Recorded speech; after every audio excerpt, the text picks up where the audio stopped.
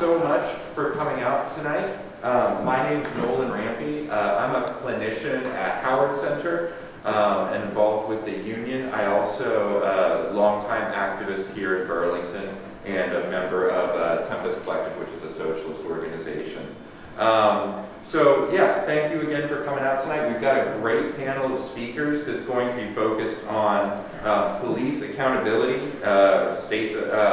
police accountability and how we can address that through a myriad of different ways. So we've got speakers that are going to give general overview of what's happened since the Black Lives Matter and the defund the police movement, as well as a speaker from the Free Her movement. I'll give some more individualized introductions for each individual speaker, and then along with the police accountability and a Howard Center president who's going to be talking about some of the social services. So there's going to be a lot to discuss. After the speakers, there will be a chance for an open discussion where people can ask questions, give comments, so hopefully that can all be really productive.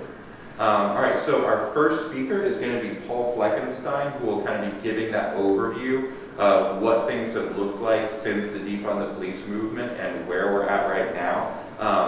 Paul is a longtime activist here in Burlington. He was actually involved in getting a police station shut down or not being built, correct? Back in the 90s, which is great. He's also a member of the Tempest Collective. So please welcome Paul.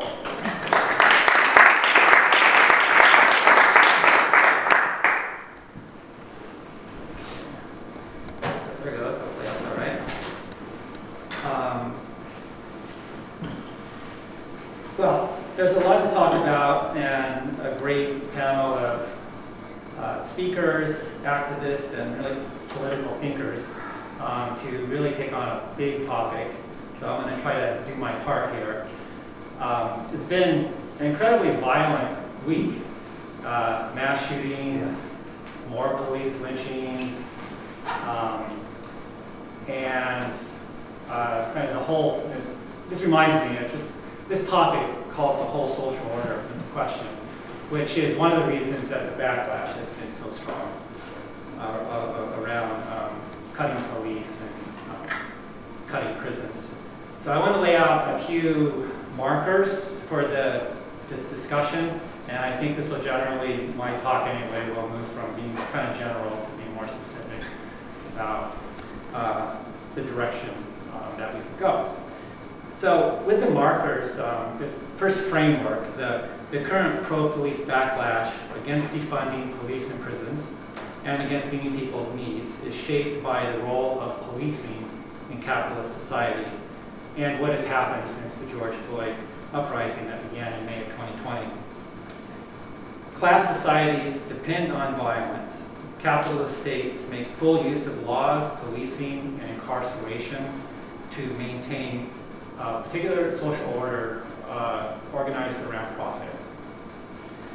The ruling class in the US and elsewhere has responded to capitalist crises in the last 50 years with a particular regime of austerity, of policing and incarceration, and other methods to contain and control oppressed groups and to undermine working class and community solidarity.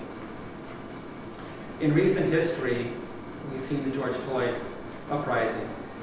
So this regime was challenged by the mass protests of 2020. Over 20 million people, maybe over 25 million people in the US engaged in protest, often disruptive, to say the least, after the police lynching of George Floyd.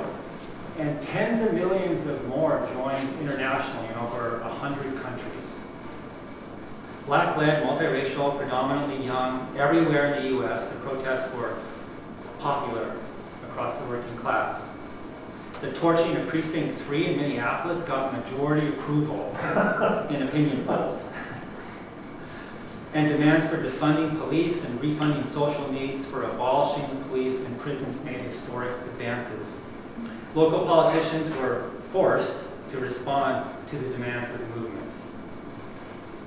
The state suppressed the uprising with violence. There were over some 20,000 arrests, and not to mention the brutality that was involved in containing and shutting down protests. Thousands of serious injuries, prosecutions, new laws primarily pushed by Republicans against protests and defending vigilante violence spearheaded by automobile drivers, who, for one thing, were freed of liability for running into protesters. There was also co-optation.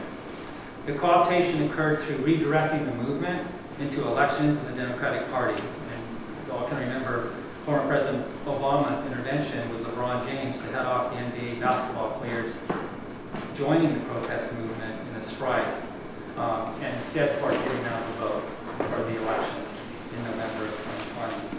There were also political and organizational weaknesses across the broad left, like DSA failed terribly to relate to the uprising effectively, and this hindered the capacity of the movement. Subsequently, police reform laws passed, basically amounting to more money, technology, and training for policing. Virtually everywhere there were small cuts to police budgets, these have been reversed. And we'll talk specifically about Burlington later on, because I think that has its own unique character here. That's important to take up. There's been no change in police killings, 1 every 8 hours, with a record number in 2022, some 1,200. Demographically, almost all working class. Whites are the largest group, and blacks and Hispanics. Police kill African Americans disproportionately 3 times the rate of whites.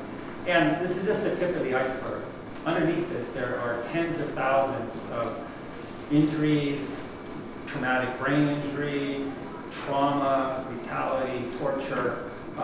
So, you know, I think the tip of the iceberg metaphor is good here. Great. And the backlash continues. The Democrats have doubled down on law and order. The Biden administration uses every opportunity to promote more cops and spending on policing. Vermont Governor Scott used his inaugural address this month to chastise critics of violent and racially biased policing as endangering public safety. And this got a bipartisan ovation in the State House. The New York Times ran a heartless propaganda article on Burlington's supposed anti-police problem and the ensuing raft of petty crime. And Burlington Mayor Weinberger claims democratic oversight of police is a step too far. The dissipation of the Black Lives Matter protests, but not only these, has also meant that the far-right street presence has little opposition. From white nationalist vigilantes against Black Lives Matter, this movement has also demonstrated against teaching about racism in schools, against LGBTQ rights, against reproductive rights, and generally for white nationalism, all to uphold traditional gendered, racist, and a capitalist social order. In some countries, this has even taken a form looking like fossil fascism, a reactionary fight to protect fossil fuel production and traditional values. Criminalization has been the favorite response of U.S. rulers to the trauma, poverty, and social instability generated by capitalism. The state and capital have carried out 50 years of neoliberal cuts to social safety nets and advanced deregulation, tax cuts, and other policies to spur wealth accumulation at the top and inequality for the rest of us. In the U.S., this has been a bipartisan effort. A basic goal has been to restore and maintain profit rates in response to crises of profitability. Internationally as well, ramping up the carceral state, levering around racial oppression, curbing union and democratic rights has been the protection against shredding working class living standards and futures. And this is one reason the George Floyd uprising was international in scope. Tax rates in the U.S. and federal funding for cities have been cut dramatically since the 1970s. There is much less money for housing, culture, recreation, welfare, education, urban development, healthcare, children, and public sector union jobs. The relative budgets for policing have increased, though. Federal subsidies for prison construction have been enormous. The state will use illegality and violence when necessary to enforce an oppressive social order. This can be explicitly directed against working class power. For instance, Congress's recent suppression of the railroad workers' strike last year. And remember, it would have been cops who broke the picket lines for this strike. And less directly, but no less violently in a broad sense. The Federal Reserve is raising interest rates intentionally to cause a recession and intentionally to increase unemployment in order to break the power of workers to raise their wages and to resist oppressive working conditions. So these are broad outlines and some markers of the system and dynamics that we're up against. And I want to talk finally finish up about the moment we're in now. We face multiple and interacting crises. Some commentators call this the polycrisis: social, economic, and ecological. The ruling class is banking on repression to protect the status quo distribution of power and wealth. The polycrisis can and is currently producing huge suffering, and importantly for us to come to terms with, also pessimism and despair for the future, according to polls. But it also provides a foundation for broader mass struggle. Think of Iran in the fall. Think of Black Lives Matter, I think, was part of this. And more advanced political conclusions in building the left and about the nature of the problem. Capitalism and the alternative, abolition and socialism. A big lesson of 2020 is that mass movements and protests are essential for our side to win things. We need more struggle, less focus on elections, and it's key to build organizations to fight, however modest we start. We need to think hard and experiment on how to engage broader working class forces. And finally, we need to prioritize anti-racist politics rooted in workplaces and communities that is committed to political independence from the Democrats, aiming to be able to disrupt normal operations of things, and with a radical horizon toward a multi-class, multi-racial class struggle challenging the status quo and toward a different kind of world.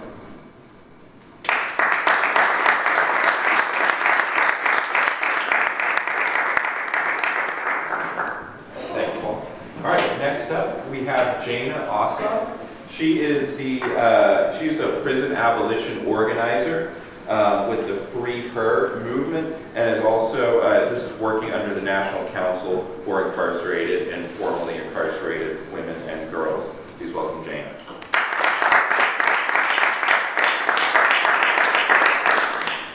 Well, hello everyone. It really is truly an honor to be here today and speak about how abolition brings us to truly safe and thriving communities. So let's just jump into it. As Paul so eloquently described the problem in Vermont, I would like to frame the prison crisis we have. So right now, the state has proposed to build 4 new prisons for a cost of $250 million. This prison campus will be able to incarcerate between 2,055 to 2,184 people, and there's a likelihood of massive bed totals being added later down the line. In addition to this, the state has plans to build juvenile secure facilities. So we can really see the state investing heavily in incarceration at this point. And what we know is there's an RFP for this prison, which is a request for proposals. And in that, they laid out like 6 options, and they went with option C, which was this prison campus. And we also know that they have awarded a contract to HOK and 2 local architectural firms. And just to put this in, like, this has been done without any community input, so they've just been steamrolling ahead without listening to any of us. And also this path doesn't really make sense because Governor Shumlin funded Justice Reinvestment 2, which is a working group initiative, and that was to identify ways to decarcerate Vermont. And we even experienced a 16% drop in our prison populations after implementing those recommendations. And they've already been awarded $430,000 to do their next round. So it just doesn't make sense that we're going in opposite directions here. And also taking into account that Vermont spends over $168 million annually on our departments of corrections, it's just sending a really big message about our state's priorities for our future. So we're here today because we believe we're in an extremely important moment. And we really want to ask everyone, like, do we want to continue incarcerating our communities for generations to come?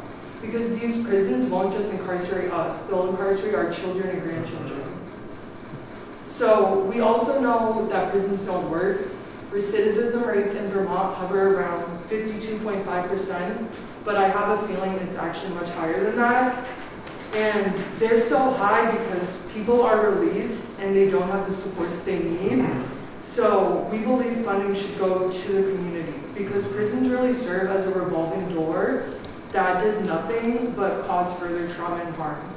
So also many community groups that are doing alternative work or reentry work in BJ actually have to receive their funding from the Department of Corrections because there's not enough allocated in our general budget for those services.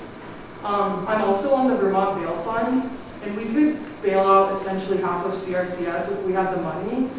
And also so many are being held pre-trial, are there due to technical violations like losing housing, losing a job, being late for an appointment. Like, we don't believe people should be in prison, but that especially is not a reason to be in prison. So what we know is there's only around like 20 folks that really need long-term support and care. And we think that can be done in a facility that doesn't have to look like or be a prison. Okay. So also,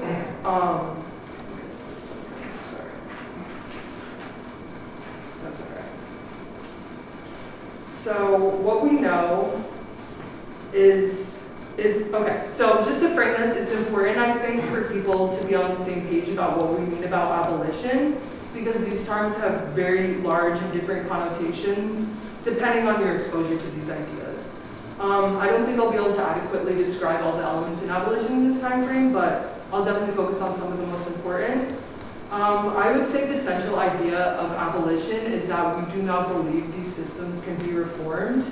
We believe prisons and police systems were designed to do exactly what they're doing today, which is to oppress and control us.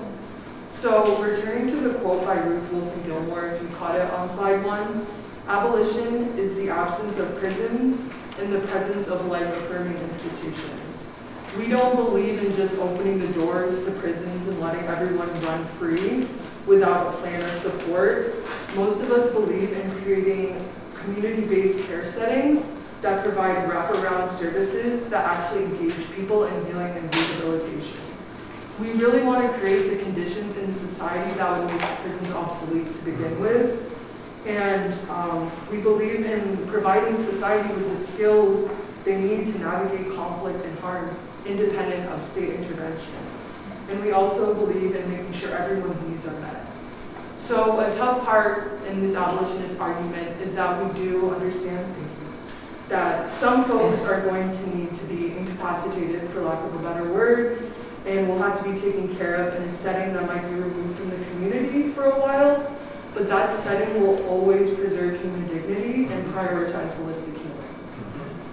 Okay. So also to ground you more in what we're doing, some of our goals is that we really strive to create a community-centered world rooted in love, in which we fund or we shift funding to like housing, healing, treatment, the things Paul was talking about that make us successful communities. And along the way, we really need to redefine harm in the ways we address it. Not all harm is addressed in our current system.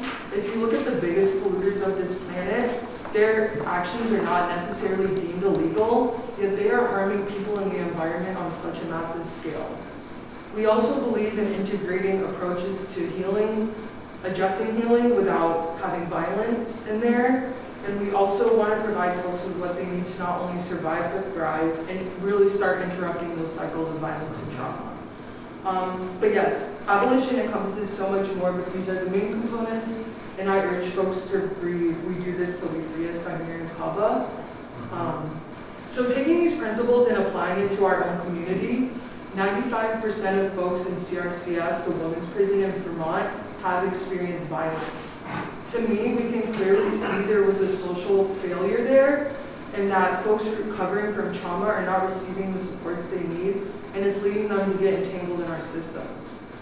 I believe that prisons do not allow us to address the underlying social problems that are leading people to incarceration, and it's actually just a lazy band-aid solution. And we believe that decision makers have been experimenting with prisons for centuries and it's our turn to try our methods. We know that this is possible through looking at Hawaii. They were able to end youth incarceration last year, and they were able to do this by moving from a punitive to an indigenous programming system. They established a campus that, quote, engages youth in activities that give back to the community. They distribute food in their neighborhoods. They work with the local elementary schools. They plan time to hang out with family and friends. And in this, they become people who contribute, care for, and belong to the community. So we see that these coalition partners that made this campus were able to end incarceration through integrating indigenous cultural practices. And they were saying that for many indigenous Hawaiian youth there, the only way to counter over a century of colonization and its systems was to reconnect with their ancestors.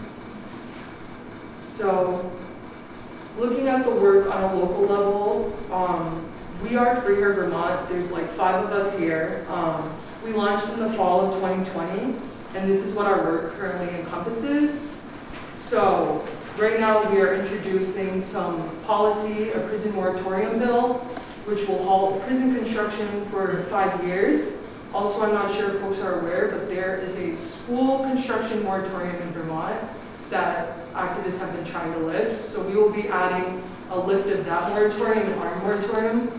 And we'll also be pushing an elder parole bill and working to improve the furlough program here, because that is just a revolving door also. So we just want to work on expanding pathways out of prison.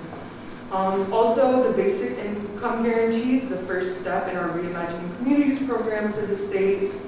We also do legal work.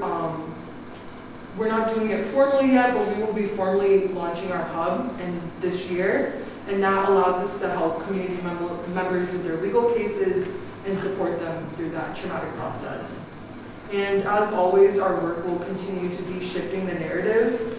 Many people, have not had conversations like this yet, and we think it's a really important step that's necessary to changing these mainstream ideas about prisons, incarceration, and harm. So this is just our 4th month of the campaign now, and we'll constantly be building and evolving, so please stay in touch. And just a big thank you from Free Hair Vermont that you all were here and receptive to this, and we really hope to see you at something coming up. Thank you.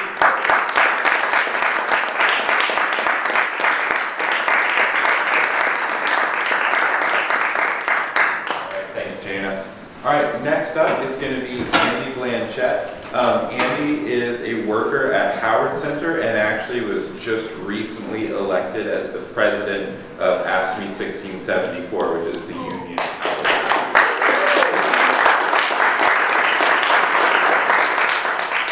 And no one's being bashful. He's our vice president. Thank you, everybody, for coming out, and thanks to everyone that's spoken so far. Yeah, my name is Andy Blanchette, and I'm 29 years old. I'm a resident of Winooski. I've lived in Vermont my whole life, and I work at Howard Center. And what I do is I'm an employment advisor. So I work with adults with disabilities to find work, competitive work in the community, and keep their jobs and help advocate for them at work. So there's a lot of different labor issues that I kind of am seeing from different perspectives. But Howard Center does a bunch of social services. If you've ever known anyone that works there and you ask them if they know someone else, 90% of the time they don't, because there's a huge range. You have school-supported services, developmental services, which is residential, employment-based, community-based, education-based, mental health services that are residential and acute, harm reduction, like the clinic and outpatient services. And I'm not an expert in what most of my coworkers do at Howard Center, but in the union, we have the opportunity to come together and talk about our shared struggles. So I want to talk a little bit about the impact of underfunding from the state for 40 plus years. Agencies have not had enough funding to create the infrastructure or resources available for the increase in community needs. Agencies will explain that they are unable to pay truly livable wages due to this underfunding, let alone enough to retain workers. This is why unionized social service agencies are of the utmost importance. Workers must be able to collectively bargain for wages that we know will retain our coworkers and provide quality services to our community members. The importance of continuity of services. So community members across Howard Center rely on having people who know them to work with them and know what they need and what they want. When there is constant turnover, the quality of support inevitably diminishes and community members do not receive the supports that they need. At best, this delays growth or attainment of goals. At worst, this can put community members receiving services in danger or seriously isolate them from the rest of the community, which causes them great harm. This is true across all services. The impact of burnout. When people receiving services are not having their support implemented as needed, other workers have to pick up extra work, meaning there's too much to do for too many people. When this occurs, workers will burn out, and this will lead to workers leaving. This only worsens the cycle. Not only that, this burned out worker can then impact their community's attitude towards the people who need social services. Clients who are frustrated at how their needs are not being met may then communicate that verbally and physically to those around them while in the community or at school or in a residential setting. Some clients may end up dealing with the carceral system rather than getting the right amount of support they need in the first place, often leading to the behavior already. The impact of capitalism and class. Meanwhile, social workers see the police continue to get increased funding and see plans for a new prison to be created out of the manufactured fear in the community regarding crime. It is a slap in the face, and we are all the while told, explicitly or implicitly, that the reward for the work that we do won't come from money, and that's just how things are. More social workers are seeing this for what it is. It's a way to divide workers. Still, some of us, experiencing understaffing in acute crises, find ourselves in situations where we're in danger and see the role of police as essential since there are no other solutions currently available.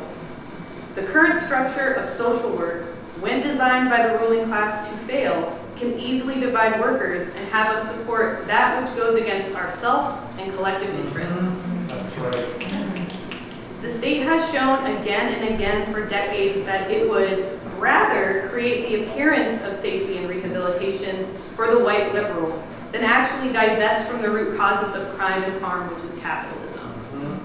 With no sign of divestment from capitalism in sight, social services are then put into this gray area. Since these root causes won't fundamentally change, lost my place, I'm sorry.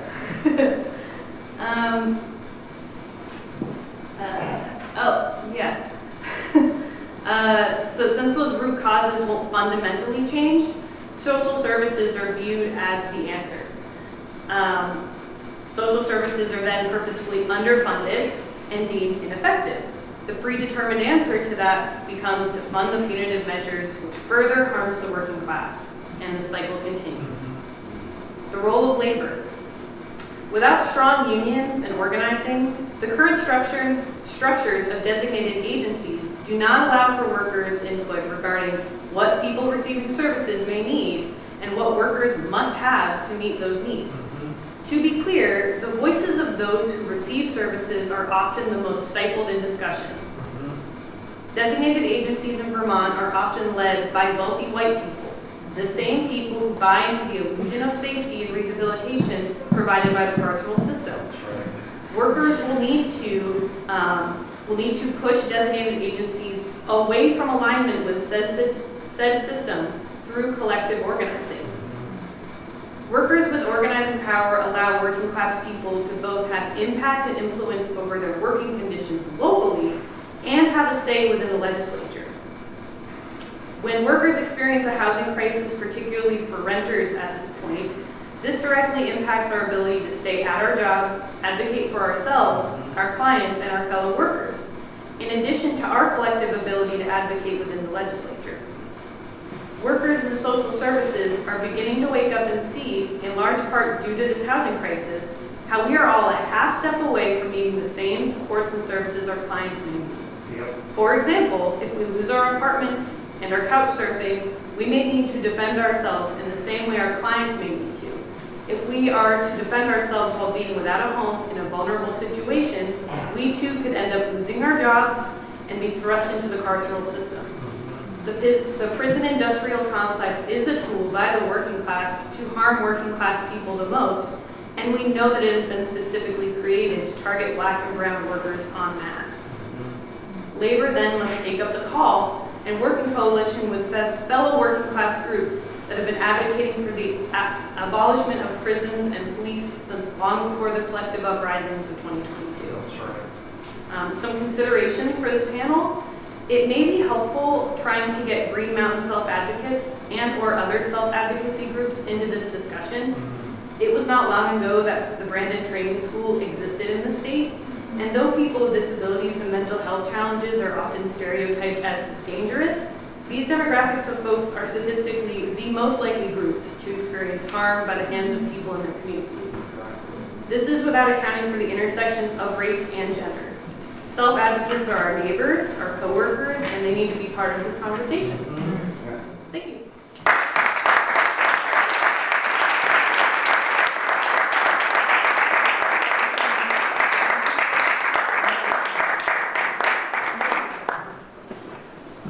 All right, and finally, we are going to have Jess. Jess is a part of the police accountability movement that is working to have a police accountability board actually put into place here in Burlington. There's actually going to be a vote on this measure coming up soon. So very excited to have her speak. After she speaks, we are going to have a longer discussion section that I will talk a little bit more how that's going to be formatted in just a moment. All right, take it away, Jess.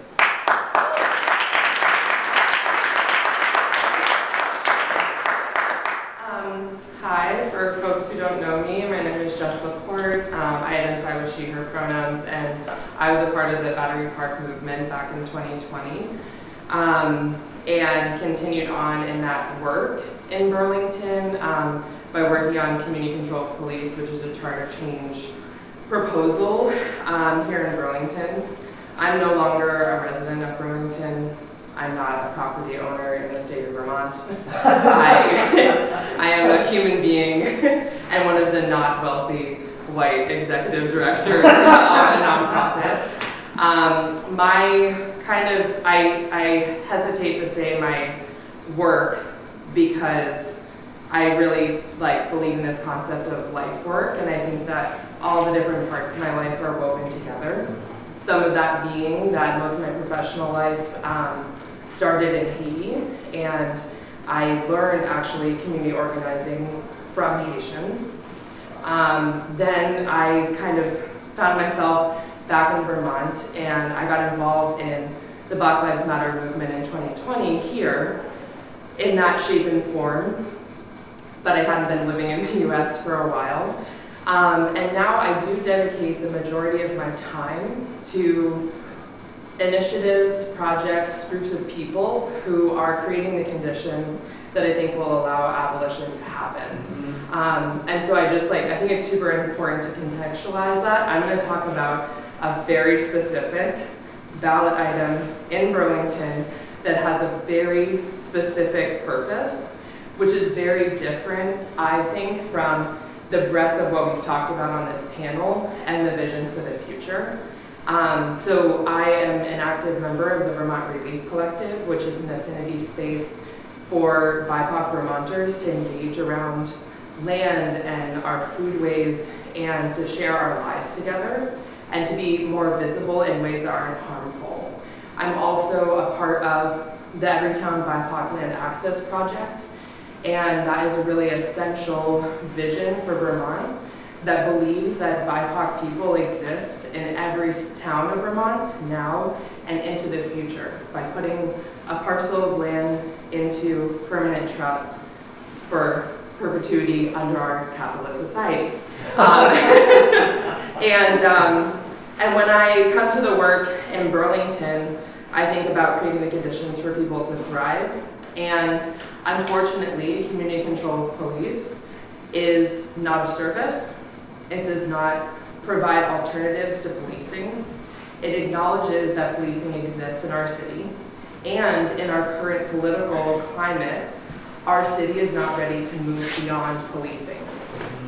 And in those conditions, we are fighting for an accountability system for the police to have to operate within, which is, of course, just like all the other things that the other panelists talked about, an affront to our system as it is.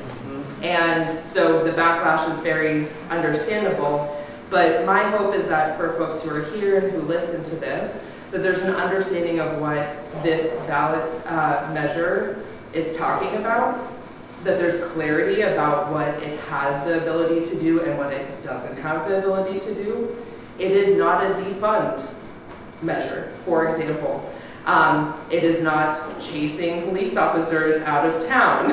It is not reducing the number of officers on the force.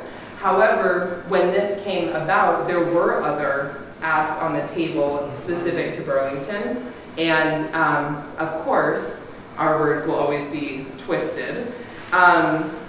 Just really quickly, how familiar are folks with community control of police, the charter change ballot proposal? Okay, so I'm not gonna test you on the 5 main principles, but I think that can help to move things along a little bit in what I'm sharing.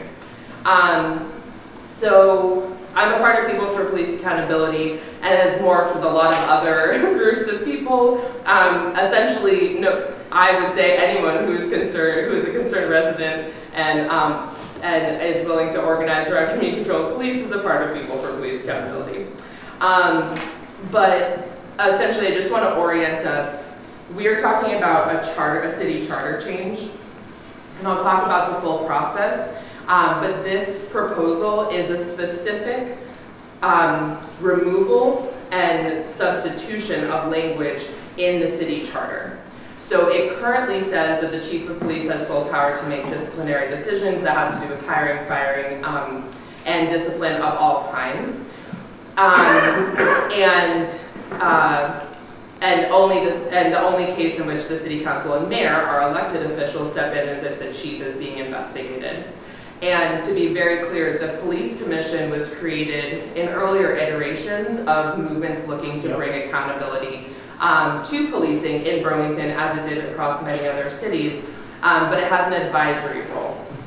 So I think it's really important to understand the 5 main principles, which are disciplinary power, investigatory power, independence, representation, and transparency.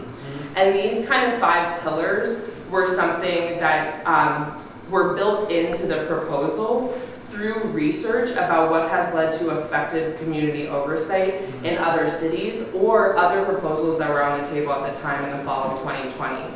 I think I resonate a lot with what Jayna said of our society has been experimenting with prisons and the carceral system for many, many years, and we have very little funding and length of time that we've actually been able to implement these alternatives.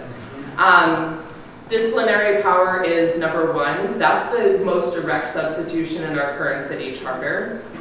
That this body, the Community Oversight Board, would take over from the chief of police. And this wouldn't be in all cases. It would be targeted to cases of misconduct. So not dealing with an officer showing up late to work on a repeated basis or not following other parts of kind of their handbook and their rules, but specifically around misconduct. And this might be violent misconduct, but it also can be patterns of abuse of power, and that is something that we are seeing live. In order to fight community control of police, the police department and the mayor collude to create a situation in which residents feel less safe and where they aren't even offering the service that they're supposed to offer. And so I just want to make sure that we're talking, because a lot of people will be like, well, there haven't been violent incidents. There have. The investigatory power is important because it removes investigation from within the very body where these employees are coming from. And something I want to highlight in between investigatory power and independence is that currently, if you would like to report misconduct of a police officer, you have to report that to BPD. And this body, and technically they have administrators and you can send an email and you can do other things to create some level of distance, but this body would be able to field these cases of misconduct. And I believe that will allow us to have a more full narrative about the level and extent of misconduct in policing in Burlington. And I would love to see this across the state. I currently live somewhere that we're under the jurisdiction of the state police, and we know they also have their own issues. Independence also has a key part to play in around legal counsel for this community oversight board, to have independent legal counsel where the interests are of the people and not just of the city's bottom line. Representation, very long, very convoluted, and also very important. We often find, similar to the nonprofits who are working on these social services, being led by people who are not from the working class, who are white, privileged in a number of ways. We want representation, and particularly because we're talking about policing, we've identified lived experiences and identities that are more likely to have interactions with the police. And I think, Andy, your whole cycle is I don't need to last here very long, because that's what we're talking about. Because of lived experience and identities, there are people who have a more direct experience of policing. Even in my life, as a light-skinned, middle-class, Black person, I do not have direct interaction with the police on a frequent basis. And I think that's an important distinction that a lot of people don't understand, is policing is a concept to some, and policing is a lived experience to others. And then transparency, so this is a public board and it will be subject to those statutes. So I know I'm running out of time, and I don't have more slides. The last kind of couple of things that I wanted to mention is that it's great, and I love talking to folks like you all. But ultimately, when we take these larger concepts of abolition, of defunding the police, of all of these kinds of reforms, where we can get in the fight is often at a local level, and it's also not where people feel the most comfortable to get in the fight. In 2020, everyone was saying, talk to your racist family member. I want to ask the people in this room to talk to the moderate middle in your life. Your supervisor at work, your coworker, your neighbor who you sometimes get in issues with at the condo association, to the everyday moderate middle that I am assuming many people in this room are progressive, that we actually swim in every day. I don't have energy to talk to our racist family members, but what I'm asking people in Burlington to do is, before February 15th is when mail-in voting happens, and March 7th is when we vote on this proposal, we have to be willing to have those conversations so we can have a more representative picture about what's happening with policing in Burlington, and not just the sound bites that Moreau goes back to all the time. So, thank you.